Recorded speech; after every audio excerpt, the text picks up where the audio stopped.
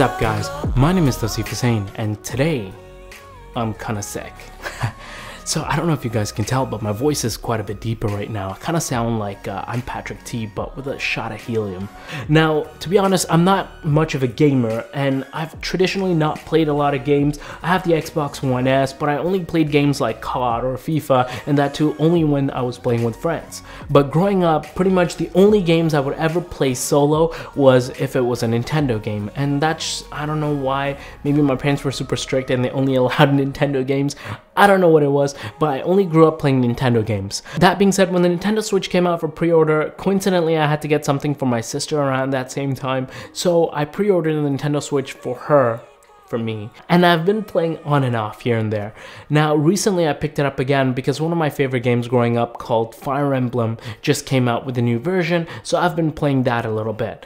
So in my experience, these are the best Nintendo Switch accessories that I personally use pretty much on a day-to-day basis whenever I'm playing. I'm going to be leaving all the things that I discuss in the description down below, so if you're interested, make sure you guys go ahead and click on those and check those out for yourself. Alright, without further ado, let's get started. Okay, so the first thing I'm going to be talking about is the case that I use for the Nintendo Switch, and that is called the City Slicker from Waterfield. Now, if you're looking for an ultra premium case, this is the case to get. Like, it comes with this really nice cowhide leather right on the top, and it just feels and looks absolutely phenomenal.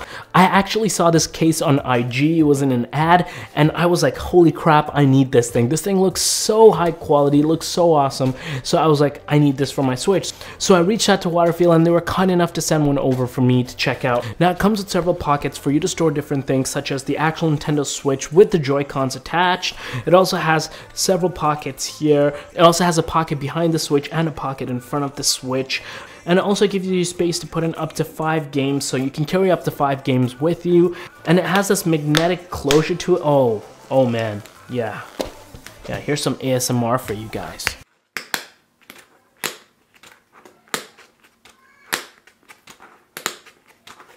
Oh man, I love magnets. What can I say? I love magnets.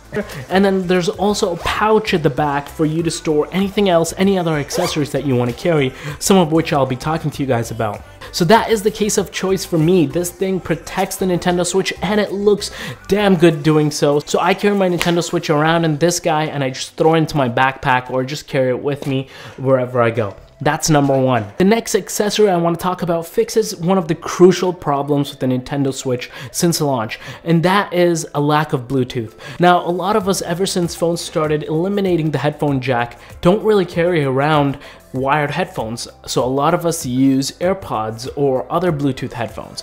Now, initially, if we wanted to use this with the Nintendo Switch, we couldn't because it didn't have Bluetooth. So there's one thing that helps solve that, and that is the home spot. Now this thing is awesome and it's an absolute must if you have the Nintendo Switch, simply because it allows you to pair Bluetooth headphones to your Nintendo Switch. Now this Bluetooth transmitter is super cool because it is made exclusively for the Nintendo Switch, and the way it fits into the Nintendo Switch, it's just seamless. It just has a very small protrusion from the bottom. However, you don't really notice it as much and it doesn't really bother me that much. I've tried a few others, however they stuck out a little bit more and it just wasn't the same. Now keep in mind, this thing is just plug and play, so you don't need to charge this separately. You just plug it into the Nintendo Switch and it doesn't draw too much battery from it, so you're able to just plug and play and just use it. And you can pair up to 2 Bluetooth headphones with this guy. You just press the button and you pair your Bluetooth headphone. So let's say you're playing with 2 people on the go, then you're able to pair both your headphones to this guy. So this really is a key piece of equipment that you can travel with for the Nintendo Switch. So next up are AirPods. Now these guys honestly are my go-to headphones for anything and everything because they pair without any effort to the last product we discussed, which was the HomeSpot Bluetooth adapter. You just put in your AirPods in your ears and you just press the button on the HomeSpot Bluetooth adapter, and lo and behold, your headphones are connected and you're good to go. And I really like carrying the AirPods along with the Switch because they're just so easy to just throw into a pocket and just take it with you, and you can pretty much use it with any device, and it's just such a small, clean package. Next up are the Joy-Con controller grips from Fastnail. Now these things are awesome. Like, I've tried a few different ones, but however these were the best in my opinion, and simply because they feel the best. Even their ad here says, touch is the best. So these guys feel awesome, and they're super easy to throw around or carry around. They're really light.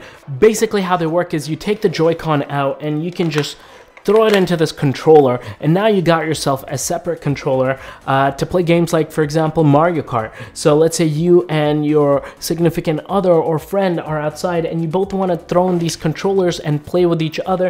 You can throw that in this, and it's just so much easier to game with, and you have access to your SL and SR, you have access to the joystick and the actual buttons, and it just feels so much better in your hand, and it's a lot more playable that way. So these things are cheap and they feel awesome. This is the brand that I would highly recommend getting, and you won't go wrong with that.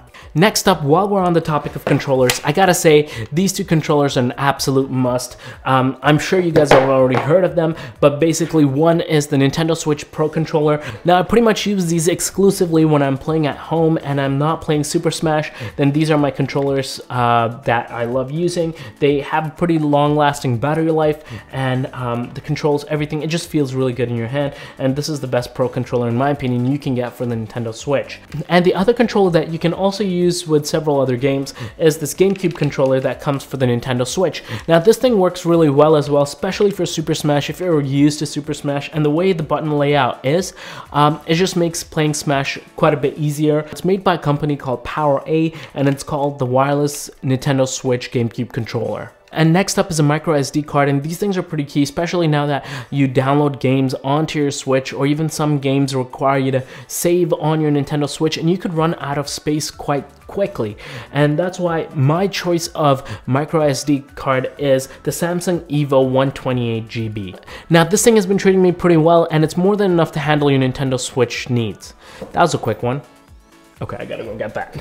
The next accessory that I've been using quite a bit, especially when I'm at home, is the Skull & Co grip. Now this thing actually makes quite a big difference. It gives you grips at the back that are interchangeable, so you have several different grips that you can use, and your fingers just wrap around it. It makes it so much easier when you're using this in handheld mode, and honestly, it's a no-brainer for anybody that has a Switch, because this thing is just made really well, and it just does what it needs to do so well. It also protects the back of your Nintendo Switch, so if you're putting it down or anything, or even if it falls, then the grips will take the brunt of that fall.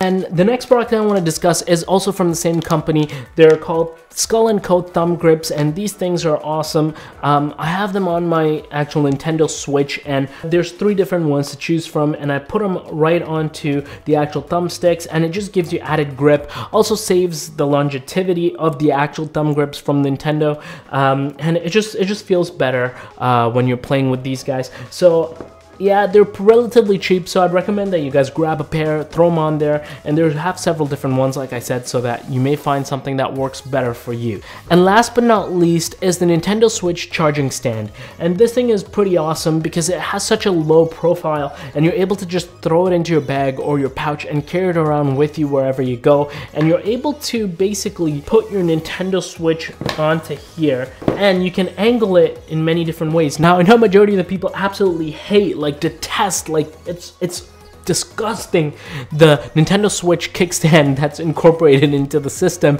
So this thing actually helps with that a lot as well, because you have several different angles that you can lean the Nintendo Switch on so that you can take it with you, and let's say if you're playing outside or something like that, you can just dock it onto there. And it also gives you USB-C pass-through, so that if you're wanting to charge it while you're having it on the stand, you're able to plug in the AC adapter or the charger and basically charge your Switch as well while you're playing on the stand. So this thing is super neat and something that I highly recommend carrying with you. Alright guys, that was it from me today. Now I'm a little bit sick, so I really struggled to put this video out. So if you appreciate that and you think that, you know what, Tausif, you're a soldier for doing this, then make sure you guys go ahead and crush that like button down below. And if you like content around tech, gadgets, filmmaking, and lifestyle, then make sure you guys go ahead and smash that subscribe button down below. Now all these accessories that I talked about are in the description down below, so if you'd love to support the channel and if you want to check some of these guys out, make sure you guys go ahead and click that link and get yourself hooked up with some of this gear. Now that being said, I hope to see you guys on a weekly basis, and I will see you guys on the next one. Peace.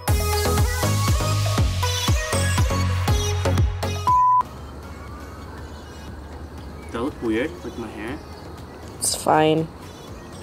It looks hipsters, messy.